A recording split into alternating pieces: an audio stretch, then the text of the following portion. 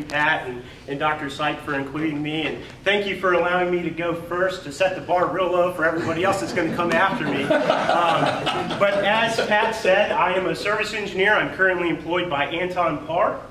Anton Parr is owned by a charitable foundation, the Santner Foundation. It's a global company, and they make a variety of instruments that are used for all sorts of analysis, from food and beverage to asphalt to all sorts of things in between.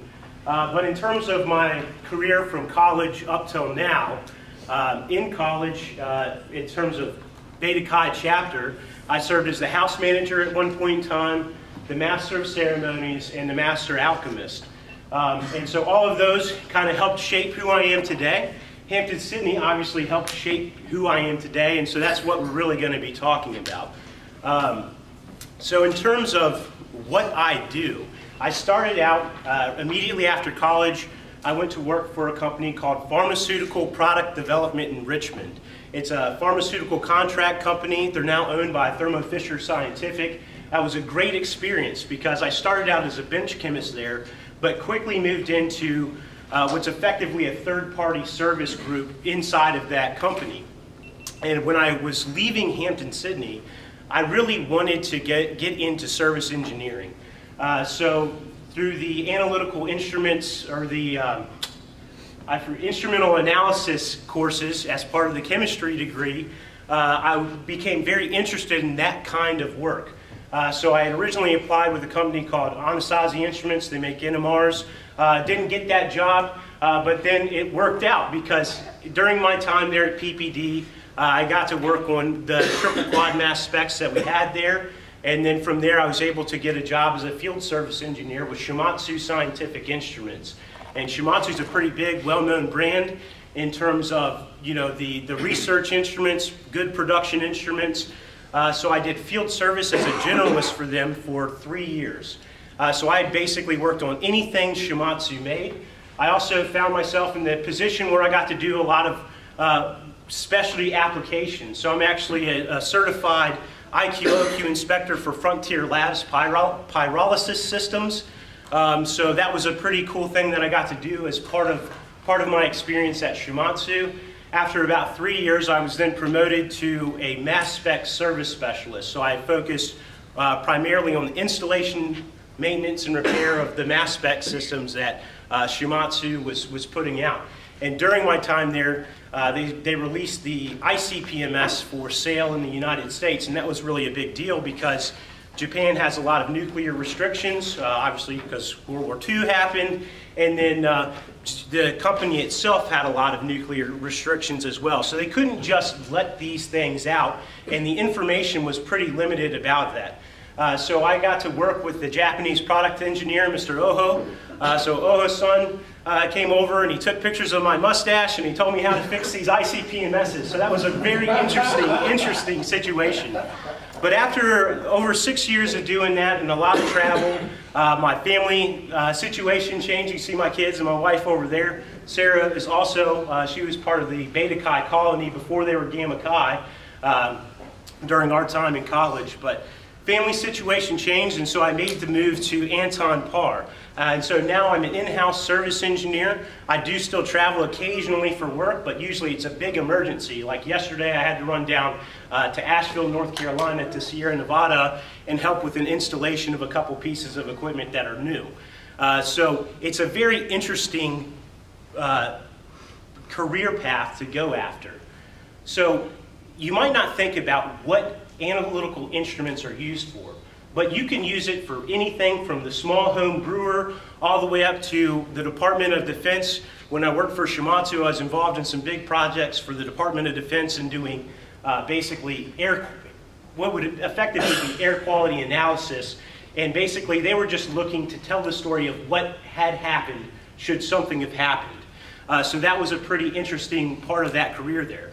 But in terms of how Hampden-Sydney and Alpha Chi Sigma shaped that, I'd say it comes down to 3 big points. The first one is the liberal arts education. Okay? You cannot be static and so focused in the education here that you can just stay in one lane, you don't get to veer out at all. And when you're a service engineer, you don't get to stay in one lane. You have many, many hats that you have to wear. Okay, so you have to be able to fix a box. Okay, all an instrument is a box with parts in it. You figure out what part's bad, you put the new part in, and it works.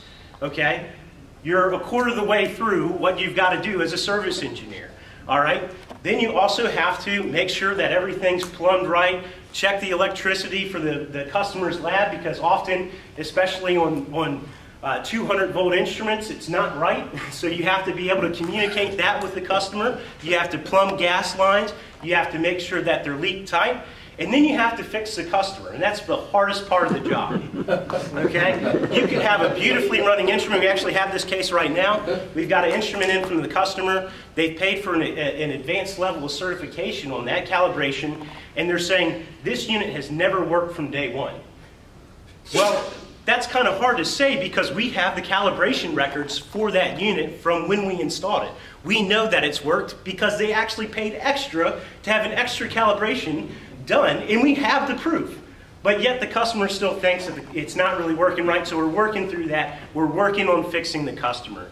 And so the liberal arts education really shapes that, because you don't just get to take chemistry classes or physics classes. You have to take logic, and you have to, or not logic, but philosophy. You could take logic, I guess. But you have to take a variety of classes, and it really helps shape you and mold you and really makes you flexible. My hardest class here was creative writing fiction with Dr. Susan Robbins, and I love her dearly. She's amazing, but that was by far the hardest class, because basically every class you'd walk in, you'd open up your short story that you've written, and you read maybe 2-3 sentences, and Dr. Robbins would be like, Mr. Cook, start over. And that's a lot of what service engineering is like. You run into a bump, you start over, and you pick it back up. So the liberal arts education. The second big point, or shaping factor, I would say what Dr. Anderson would always call pre-frustration. Okay? When you're pre-frustrated in a controlled environment, you can learn from that. You don't learn so well when you have this big problem and a huge stressor standing behind you. There's nothing like a customer coming over and saying, I need to run my samples. When's that going to be done? So pre-frustration, you run into a problem, you've got to find a solution for yourself. The answers aren't necessarily right there in front of you, so you have to dig a little bit. And because of that pre-frustration, you learn critical thinking, critical analysis, problem solving. All of those are key for a service engineer. You really have to be able to look at a problem, because often what's going to be described to you is a symptom. And it could be as vague as, hey, my thing doesn't work. I've literally heard that from the mouths of customers. It's the most infuriating thing. My thing doesn't work. Okay, could you tell me what your thing is? And then we can figure out why it's not working. All right, so these are the conversations, or the things that come up. And by being pre-frustrated, you learn to work around those. You learn to be flexible again, okay? And you learn to ask questions, and you learn to get down to the root of the problem. So pre-frustration would be the second big point there. And then finally, I'd say the biggest thing about the whole educational experience in my time here for 4 years was being able to fail gently, okay? Being able to make mistakes in a low-stress, low-risk environment and learn from them. You learn best, in my opinion, when you make a mistake.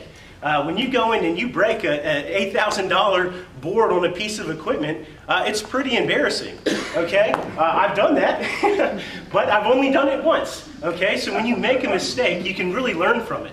And you learn even better when there's a community around you that's supporting you and helping to encourage you to grow.